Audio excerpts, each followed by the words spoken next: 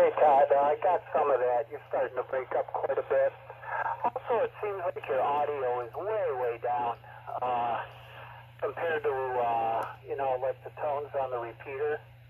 I don't know what you got your mic gain set at, but it might be good to turn it up a bit because I lost half that transmission. Go ahead.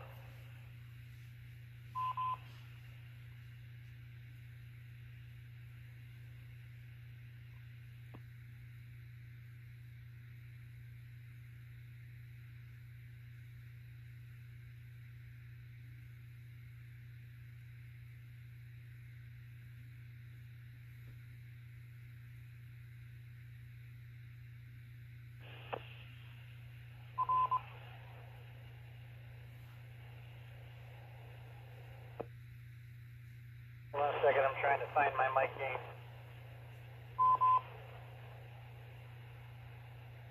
Yeah, roger that. What do you have, the FT3?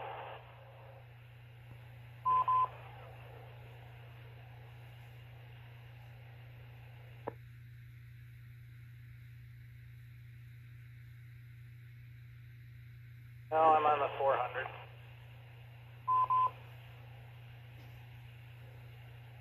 Yeah, okay. When I had that, I always ran it at just above midpoint. I think it's got like 5 selections. I used to run it at number 4, and it seemed to work out pretty well.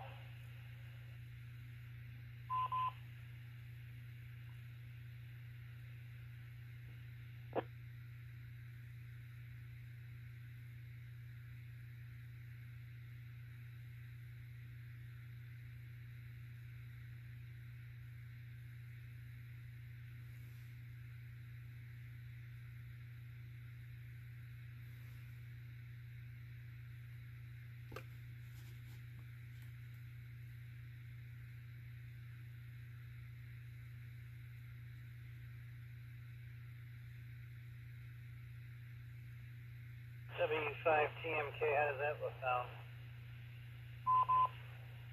Oh, much, much better. Much better. I got another question. Do you talk into the mic directly, or do you talk across it?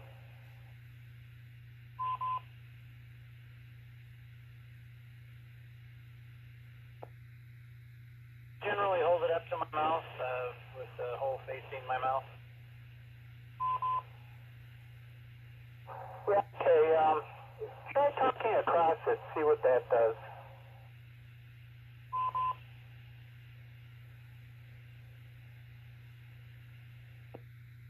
How does this sound? W5TMK mic test 987654321.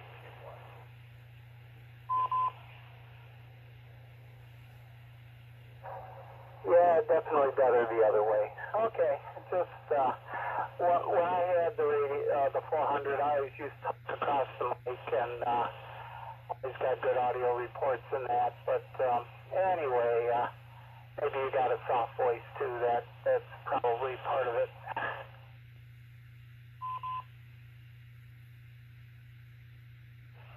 Yeah, I'm not terribly loud. I need to be more vocal, especially on the radio, but the longer I talk, I tend to taper off a little bit. Do you remember what Blue Cross Blue Shield plan you had? Was it the high plan, or do you remember when you were, what it was called when you were working? I don't remember the exact name, but it was their best plan. It was the absolute top of the line plan.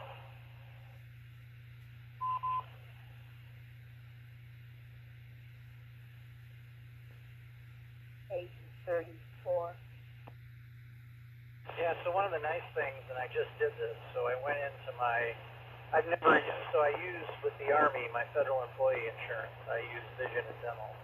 I use my retired Air Force for my TRICARE Prime, which is my medical insurance. But the Army does offer the Blue Cross Blue Shield plan. So what I did is I paid for it for 1 month. And then what I'll do is after it comes out of my paycheck, I'll put it, they call it suspension. Since I have other options available like TRICARE, I can suspend it, which means I can unsuspend it anytime I need to use it It's kind of one of those unwritten tricks that if you don't know someone to tell you, you won't get it figured out. So I'm trying to get all my benefits lined up so as I need them, I can get a hold of them. Yeah, roger that. Well, I never had more than one insurance at a time anyway, and the same with Medicare. We have Medicare, and then I have the supplemental plans, and it takes care of most of the things, and I don't worry about it too much. The costs aren't really that bad, and we just kind of take it as it comes. You do what you got to do, that kind of thing.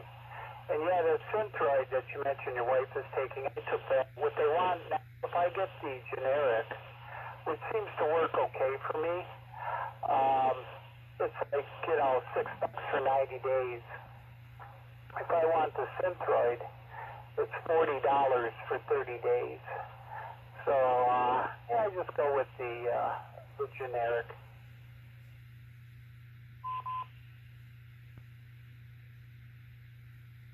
She had some issues taking the generics. They weren't as effective with her, and all of her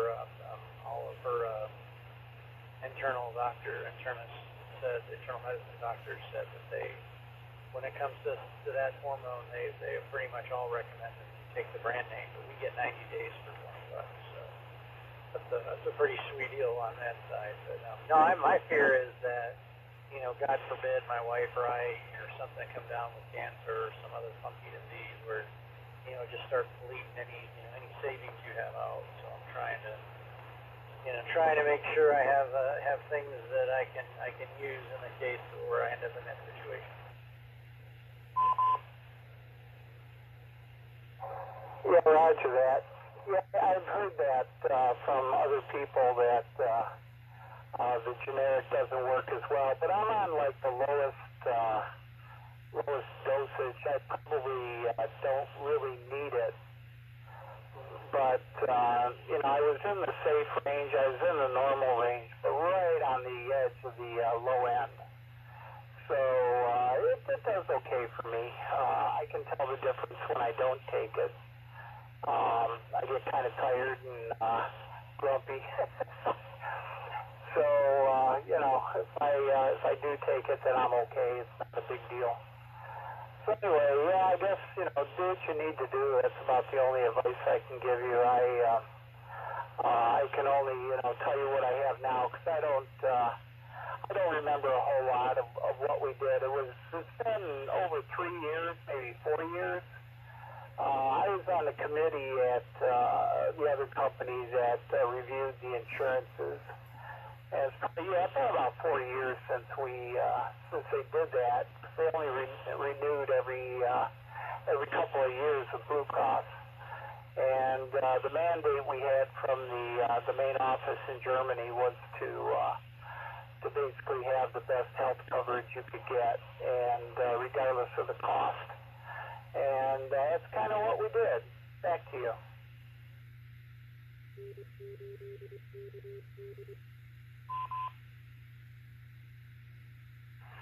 Hey, that's a good mandate to have if the office wants that. What was your guys' premiums like?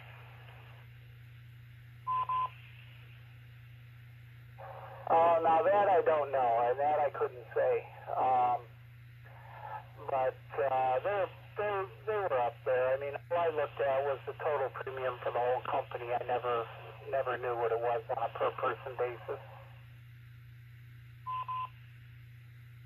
No, I mean, what did you ask? So, what did you personally pay out of your check for your portion of the insurance coverage? Oh, zero.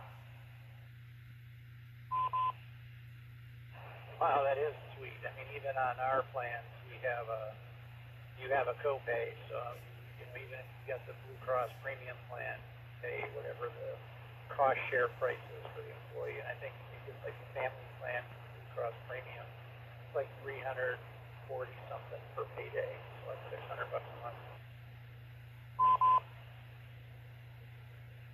No, the only copays we had was $10 for a doctor visit, and the copay on the prescriptions.